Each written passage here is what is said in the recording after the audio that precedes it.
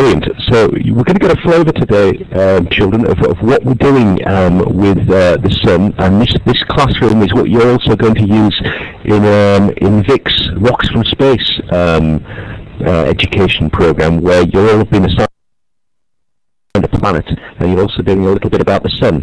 And part of that Rocks and Space program, we're going to be doing about the sun as well. So even though you're going to have to leave at 10 to 1 today, we'll get a lot of this other material in during the Rocks and Space program.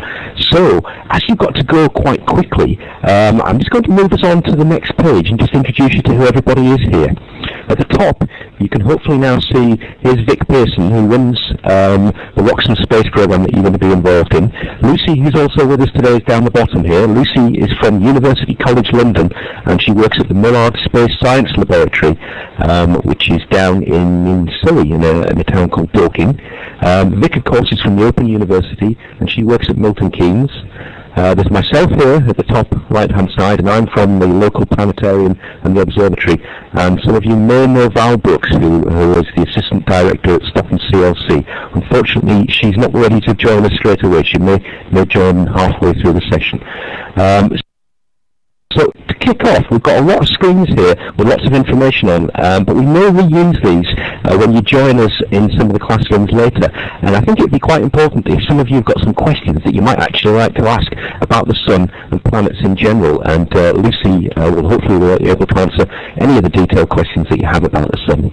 Would you like to raise your hand if you'd like to ask a question then?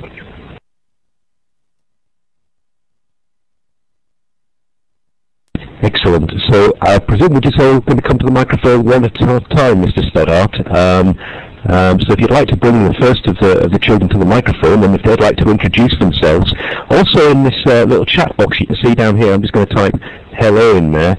You can all send messages at the same time as we're answering questions, so you can have a couple of people on the computer if you'd like. One of you could be typing a question that we can answer.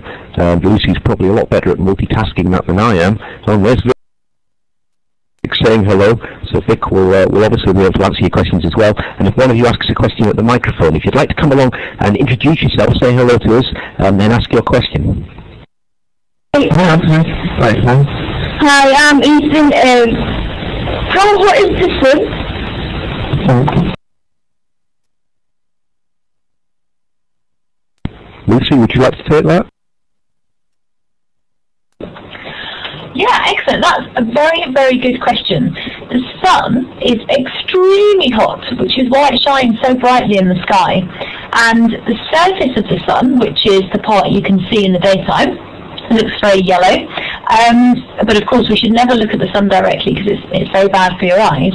But the surface of the sun is a huge 6,000 degrees, which is about 300 times hotter than your oven. So very, very hot.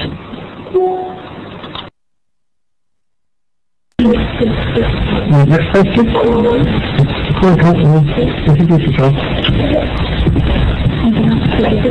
Yeah, just talk. Hi, I'm Colin. So, why can't we see the sunspots at the moment?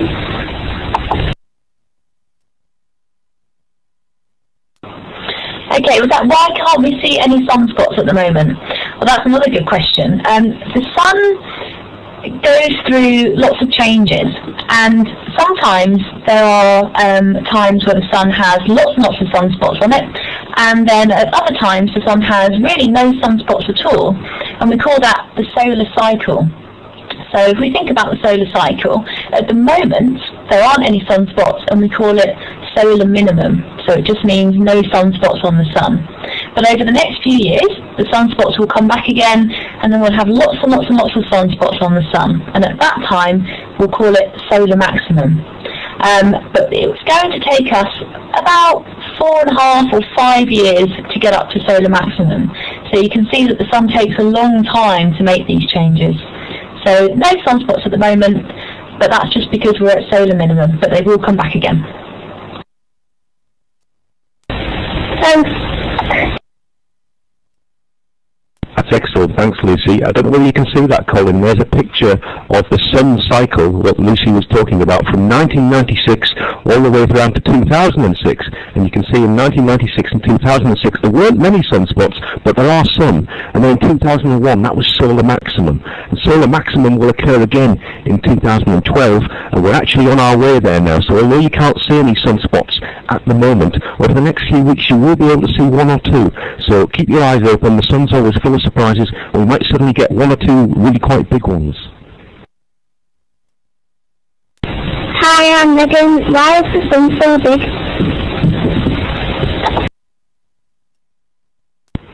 Sorry, was that Nadine? Could you say that again? You broke up there, Nadine. I think you said, why is the sun so big? Great, Lucy, would you like to take that one? Another good question. Well, you're right, the sun is extremely large, but all stars are big actually. Any star that you see in the night time, when you look out and you see the shining spots of light, they're all very, very big objects. Stars are big. And the reason for them being big is just because we think they formed from lots and lots of material. So they're big because there's lots of material out there, and the material all came together to form our sun. And in fact, suns need to be very big because otherwise they wouldn't be able to shine. So stars, the special things about stars is that they shine and they make their own light, so not like the planets. And objects need to be very, very big to shine like a star. That's super, thank you. I hope you understood that, Nadine. Can you see the picture we've got up at the moment? On the right-hand side where my mouse is at the moment, there's the sun.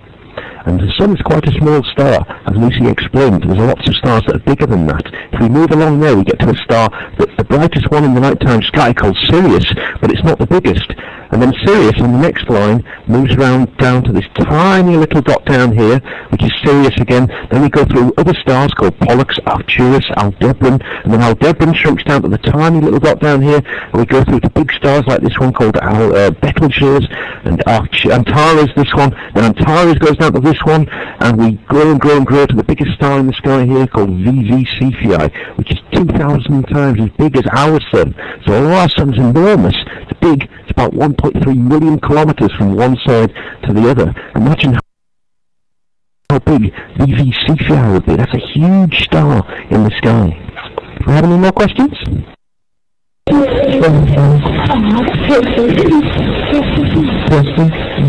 Hi, my name is Shannon.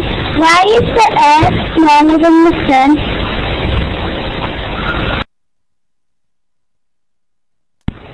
That's an excellent question, Shannon. Rick, would you like to have a go at that one?